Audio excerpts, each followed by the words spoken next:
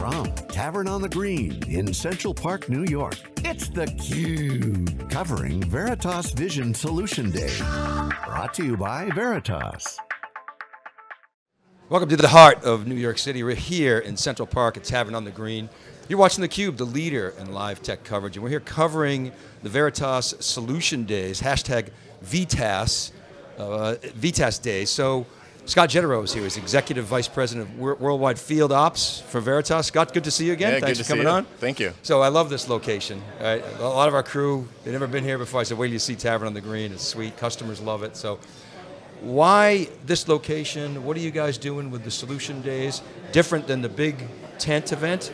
You guys have gone to a more intimate format. Explain that. Yeah, so last year we did the big event, and we also did regional events. And it was interesting, when we looked at the regional events, the input from our customers was they loved the idea of doing something local, a little bigger, so they didn't have to travel. You know, it's just difficult to get somebody to come out, fly across the country to spend a week.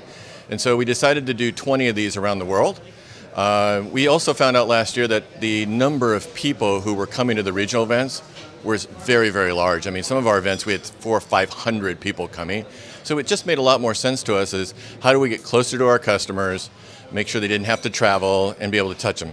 So collectively, you're probably hitting as many, if not more people. A lot probably more. A different type of audience too when you go. Well, so you're doing a bunch in the US and a bunch overseas, right? Correct, yeah. So we've got New York, Chicago, San Francisco. We've got one in Washington, D.C. focused on the Fed, and then we have one up in Toronto in North America.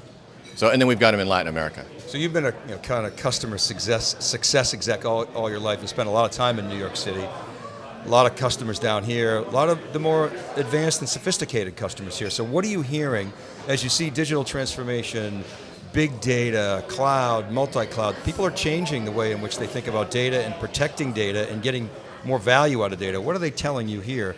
The challenges that they're facing, and where do they want to go with Veritas? Yeah, the exciting thing is that, look, we're still the market leader, right? You know, people always say, oh, what's going on with Veritas? We're the market leader, we have been for the last 15 plus years. And the people we're doing data protection for today are the largest of the largest. 95% of the Fortune 100 use our technology. 85% of the Fortune 500 use our technology. So we get a lot of information, knowledge, experience from what you would argue, and I would too, the customers here, which are the toughest of the tough too, right? I mean, they're not always nice. They tell you what they think, and they're thinking, 2-3 years out of what we have to go do to support those environments. So it's interesting. The big thing going into this year, there was a lot of conversation around compliance. GDPR in Europe was huge, and really I kind of narrowed down to PII. Regardless if you're banking, healthcare, or whoever, the whole question around how do you protect data, where is my data located, who's touching my data, has just become a bigger and bigger issue. And then you throw in the word cloud, and as you said, multi-clouds, no one's using one cloud. All of a sudden your data is spread out all over the place. So how you focus on that, how do you have visibility on that, becomes more and more important, and obviously that makes data protection center of what's going on with customers now. So there are a couple of vectors there that I'd like to explore. One is the idea that we're now looking at data protection and backup more to get more value out of it. You talked about GDPR, privacy, things of that nature. So I want to talk about that, but also the last thing customers want that I talk to, they don't want yet another stovepipe of data protection. And as you go, every cloud has its own backup approach. So I'm curious as to what you guys are doing. Let's start there. Are you putting in some kind of abstraction layer to be able to service all those different multi-clouds? Which cloud companies are you working with? Yeah, so first of all, we support all the major cloud providers. For us, we're very agnostic in the sense of we don't care where your data is located. It can be behind your firewall, it can be in Amazon, it can be in Microsoft, it can be in Google, it can be in a pseudo, what we would call more of a regional, SaaS type cloud that you support based on something uniquely in your environment. So we don't really care on where it's located, and that's actually one of our big positives. But you're right, one of the big issues customers have today is, okay, they start out and they might use Amazon for test development. And Amazon has their own way of moving data into the cloud, and how do you, what do you do and how do you protect it? And then you go all of a sudden to Office 365, because that's the Microsoft way of getting it into the cloud. And so now you've got two clouds. Oracle's pushing you to do cloud. So you've got an Oracle cloud probably, right? And. We can go down that whole list. So everyone's driving a cloud strategy. But the problem customers have today is they don't want to have 6 or 7 different ways of onboarding data and applications into the cloud. And they also do not want to have different ways of moving data or protecting data. And I think, so for us, what we do that's very different is that we have software that allows you to move data and applications into any one of those clouds the exact same way. I mean, if you think about it today, when you think about data replication or protecting data, a lot of customers use hardware replication to move data. Well, the problem you run into today when you think about it is that the traditional cloud vendors, and we just listed who they were, they don't use traditional hardware. No one's using EMC SRDF in the Amazon cloud. No one's using, Hitachi's products. So you need a software-based replication tool and a data mover, I'll call it, to be able to do that. That's an area we've invested a lot of time and money on to be able to do it. And more importantly, even though I don't hear this a lot from customers anymore, there was a fear for a while of cloud lock-in. I don't want to be too into one cloud. We can move data between clouds also.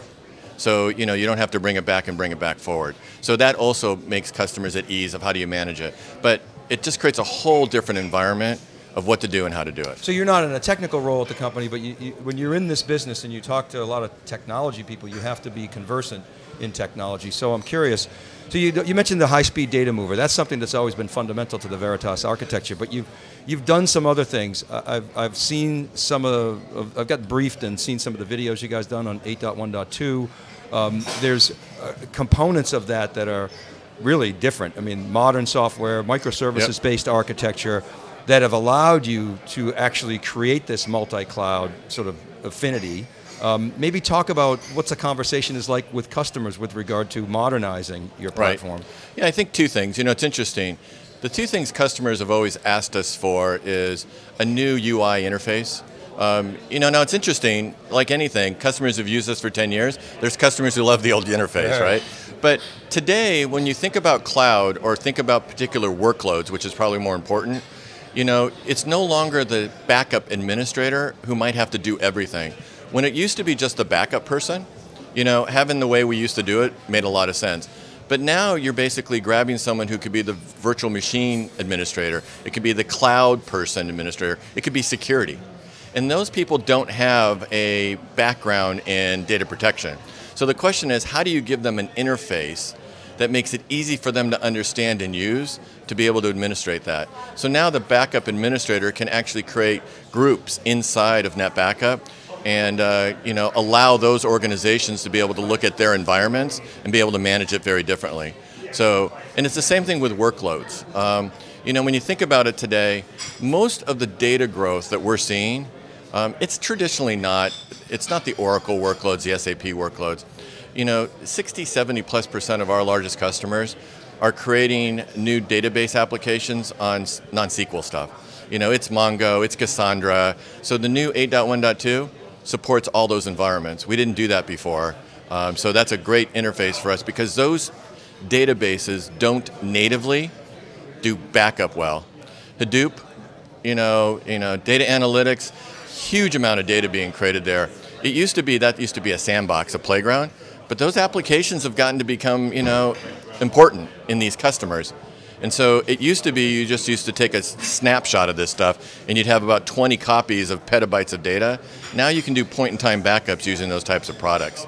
So 8.1.2 has that type of support in it too. And we've done a lot of stuff around VMware specifically, focused around new innovative things that we needed to do to modernize the products. So those emerging workloads like not only SQL, Mongo, Hadoop, et cetera, that's now native to your stack, is that completely? Correct? Yep. Okay, that's different because you've hardened that. A lot of companies in your business, maybe some of the newer guys have to go partner to find those capabilities. So that's I think big.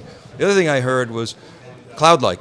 I think I heard self-service essentially. Correct. For some of the lines of business folks or whomever that you don't want to send them necessarily back to the backup admin. Do it on your own. Here's some policies. They'll make it kindergarten-proof. Right. Okay, so that's a trend that you're seeing as well. Yes, completely.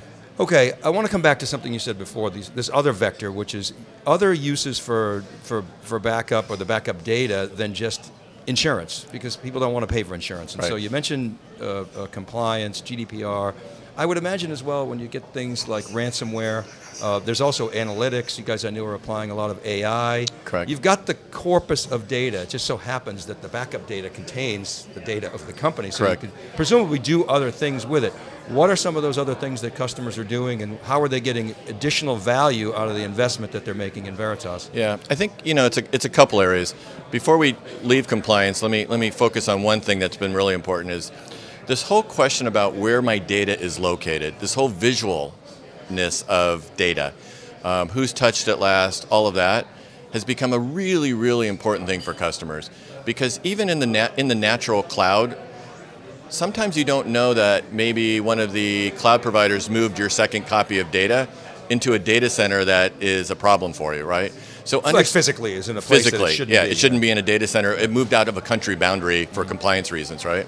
So we've spent a lot of time and energy creating a software technology that gives you that visibility, and not just with Net Backup. We also plug in all the cloud providers. We also plug in Oracle. We also plug in Box.net.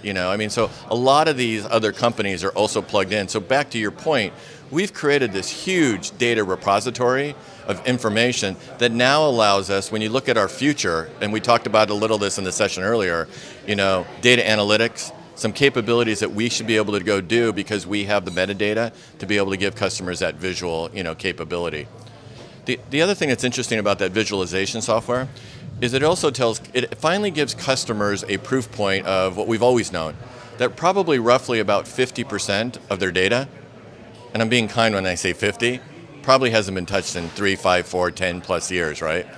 And we've always known that, but now we actually can show a customer, hey, using this visualization software that you were using for compliance has also now told you where the data is located and who's touched it last, and by the way, it hasn't been touched forever. It allows a customer to have two conversations. One, do they need to save it? And if they do they move it into a Glacier type environment? Or three, do they move it to a software-defined storage on the customer's floor? And we can help the customer migrate it after we show them who hasn't touched it. But we also have a software-defined storage solution that Gartner just came out and said we're #1 in this space, right? And so it's one of our fastest growing pieces of our business, because customers all the time say to me, Scott, our data protection cost is going up. And the reality is it isn't. The reality is his data is growing dramatically, his storage is going up, and oh, by the way, I got to back up my data that sits on the storage, right? So it all kind of combines together. So data protection as a percentage of the spend is not necessarily increasing, but everything's growing. Everything's so growing. What you see is growing. Yes. So the other thing, just a couple points that you made me think of. The other cloud that you support is on-prem. Yes. Right. So yeah. It's still big, by the way. So that's another piece of it, because you got the 3 laws of the cloud, right? It's the law of physics. You can't necessarily put everything into the public cloud. You got the law of economics, and you got the law of the land, which you were talking about before. Right. That if you're not supposed to leave Germany, correct, you can't leave Germany. Okay, and then so you're using analytics to help customers determine this. And the other thing is, some of the general counsels out there don't want to keep data forever. A lot of I hear a lot from vendors, oh, you can keep it forever. Well, the GC says, no, we don't want to keep it forever. Okay, so you're using analytics to sort of sift through that data and then surface these clues and actions to customers. Yes, and a new thing also in 8.1.2 is we've come out with a smart meter type technology, which now will let customers know how much data they're using, where they're using the data, any hotspots in the data, and it's very file-based, data focused, and so it obviously helps customers really understand who's using what, where, and to be fair, they can use that to help go drive cost, figure out, maybe someone's using something they shouldn't, maybe people are storing stuff that they don't want to store. It's not just a benefit to figure out what they're doing, but it also could help them drive cost out. So you got a big customer base, obviously, probably the largest in the business. You've modernized the... Over 50,000. 50,000 customers. Yep. You modernized the software. Just wrap it up, the competitive differentiation. There's a lot of noise in the marketplace. Yep. Where do you stand? What's your position relative to the competition? Why Veritas? Yeah, well, so for us, when we walk into a large customer, as you can appreciate, they don't want 3 or 4 different products. Back to the cloud conversation, they don't want 3 or 4 ways of moving data into the cloud, right? They really want one. And the other issue they all run into is this compliance conversation.